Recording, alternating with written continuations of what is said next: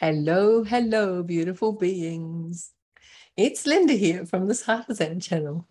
And today we're talking about your visions and your goals and 2022 and the fact that it's February. And I just wondered how you felt about it still. Did you start January with really big goals and then let them slide? I've just popped in here today to remind you that the only way your goals are going to really come about is if you care about them. And I don't even want to call them goals. Mine are like a family of things that I want to grow. It's like I have a little tiny seedling, if you like. I don't know how many analogies we can get to. We can try for more. But, you know, it starts with an idea. And I think that's where you think when you've written it out that you've done it, or life takes you over. So let's go back. Did you, in January, think about what you would like to do, maybe for the next month or 3 months or 6 months or a year? Did you? And did you go so far as to pop that feeling onto a board? I did. I popped my way of generating a loving seedling goal is to create an icon of it, one that encapsulates all of my feelings. Like my home one, for my home, it talks about being warm and open and friendly. Now, yes, I want a bigger home. I want for us to be able to have space. My gorgeous man is 6'5". He needs space. So we'll either expand this one or get a new one. So I didn't want to make a rule about what was going to happen.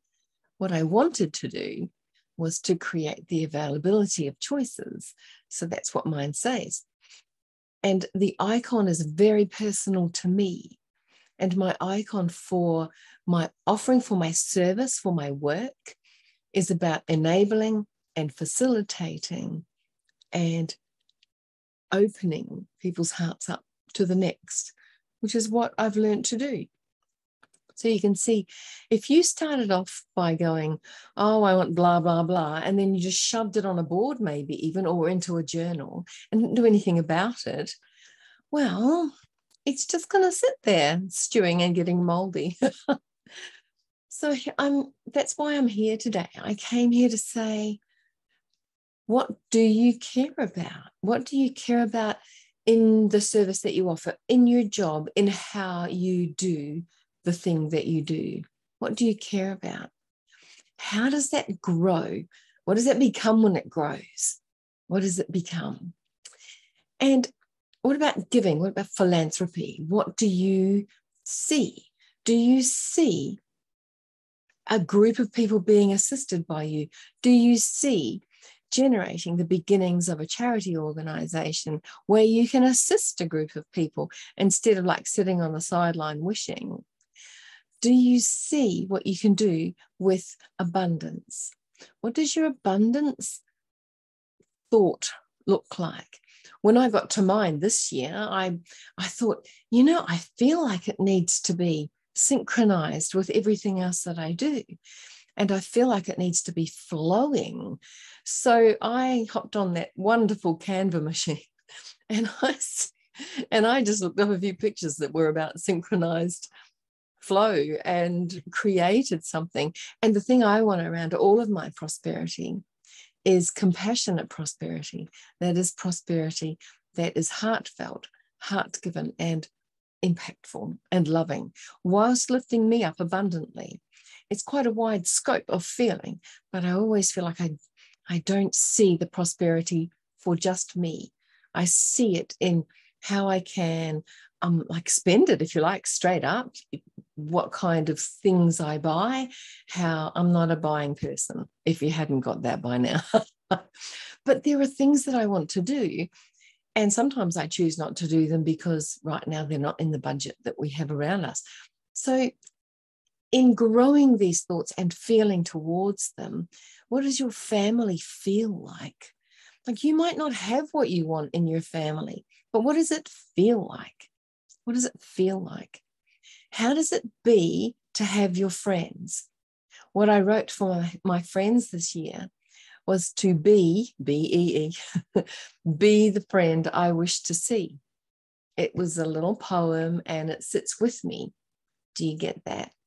And my central core of everything that I put together is that the universe works its magic through me. I came here with a song to sing, and that's what I do. So I do incorporate the universe into my wishes and my wants. I'm inserting a promotional moment here, only because I've had quite a few people ask me what it is that I do.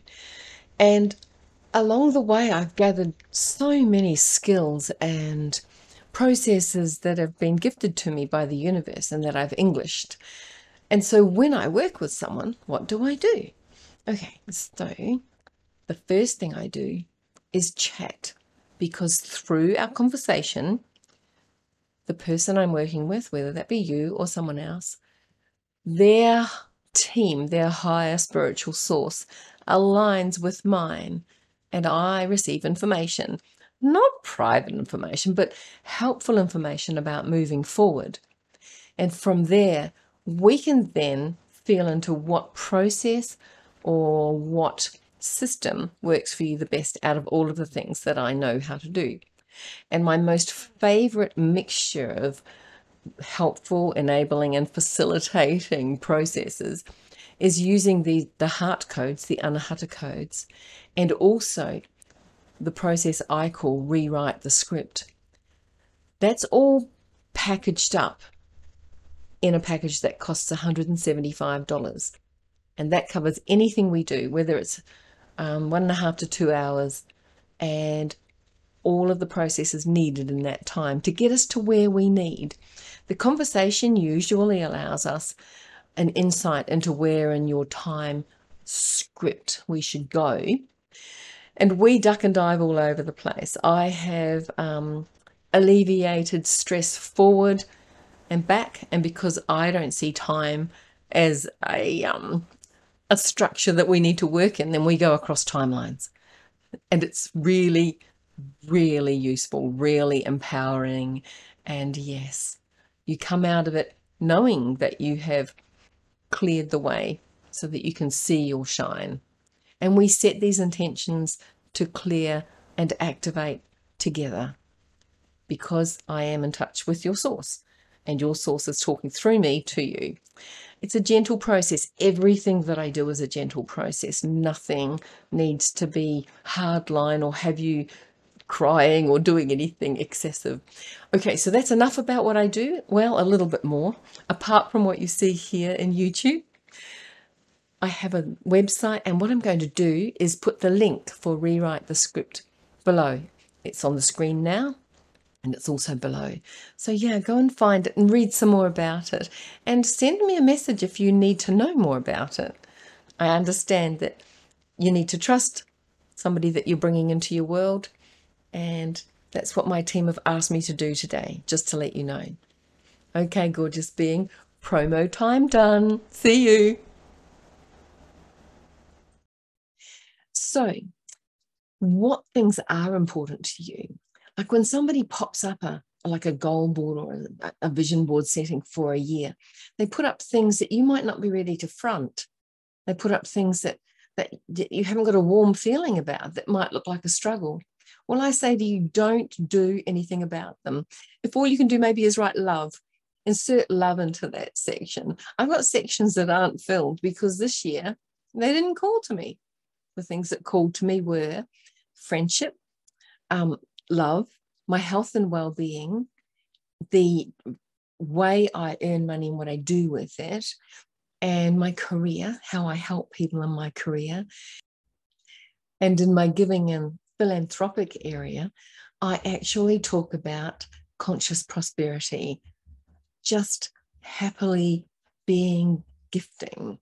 It's something in my heart. Just being able to, not stupidly, please, but being in a place where you can make a difference. That's how I look at it. So what this was about was a prod, a little push to say, have a look at what means something to you. And not for a year. If it doesn't show up for a year, don't see it, but make some little icons. Make some little icons about, I don't know, mine look about this big, and they fit on my goal setting board, on my vision board, whatever you want to call it. And in the middle, I have the universe works its magic through me. And around it, I have the things that are important to me. And what I do with those things is I actually swivel my chair around, I look at the vision board, and I breathe into every single one of them with feeling and with love.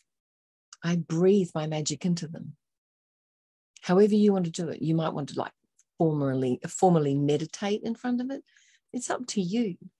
It's just for me, seeing it. Like when I say, be the friend I wish to see, I immediately know a friend that comes to mind. I breathe my friendship into that feeling, and I might even text them after that. And with prosperity, the flow, it's easy to imagine synchronized flow once you've got a picture and once you've established that feeling. I love you, my gorgeous being. I appreciate you in my world, and I will talk to you soon. Bye for now.